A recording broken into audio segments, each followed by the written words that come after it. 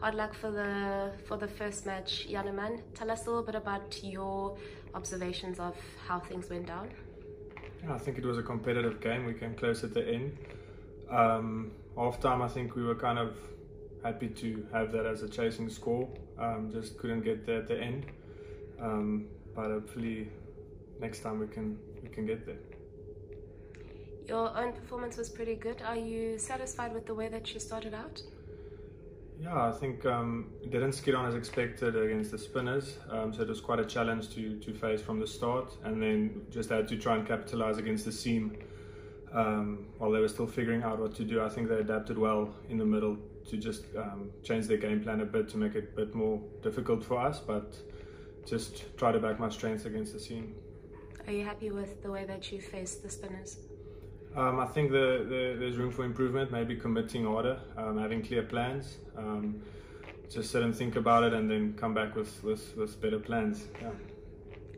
And how were the conditions? Just observing from the sidelines, because you don't experience it too much, but having a look at the fog and how you assess the wicket after that. It's quite interesting weather, new conditions, the fog came in late, so credit to them for taking two important catches and getting two good batters of ours out.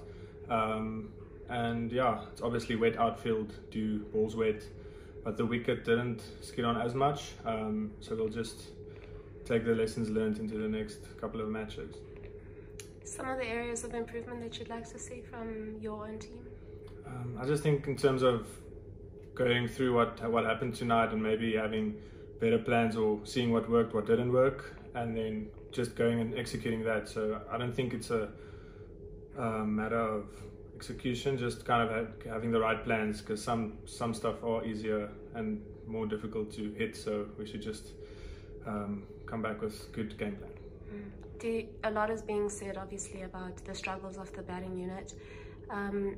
How do you think what needs to happen for the batting unit to be able to get themselves into better positions, particularly when it's really big moments closer to the end of the match? Yeah, I think what you want as a batting unit is you want to win games for the team, and we obviously weren't far off, so we're not that far from clicking. I think maybe we had a couple of partnerships, but maybe one big partnership, and then guys just coming in, backing their strengths, playing their game, trusting what got them this opportunity, and just communicating what the best options are for each player. And I think we're not far from it. Reza Hendricks had a really good innings after starting off really slowly, because he'd faced about 7 balls in the entire time you were there. How did you observe him, and how happy are you for his performance? Yeah, I must say Reza was in quite a difficult position when I got out, because he didn't face a lot of balls. It was out the power play, so the way he came back, kept a cool head, kind of got the strike rate up again. Credit to him, and happy he got a good innings. I think obviously when you're upset you couldn't finish the game, but he obviously was unlucky with his dismissal. So yeah, he had a very good innings. And what's it like to be one of the most capped players in the team currently, because you're in a team full of quite a few youngsters?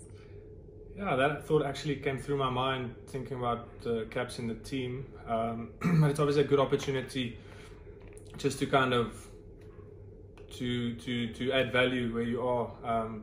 But everyone, we're just working together as a team. Obviously experience is important, but if everyone can just focus on their job and what they can do, it's not that important. It's obvious we're missing it, but I think every player can captain their own space and bring value, and that's kind of the nice thing and exciting thing about having a young team as well. Opportunity for your leadership skills to come out as well. And speaking of leadership skills, how's Heinrich Klaassen as a captain? Yeah, he's very good. He has a calm head, talks to the point, has clear plans. So I think he's a good captain.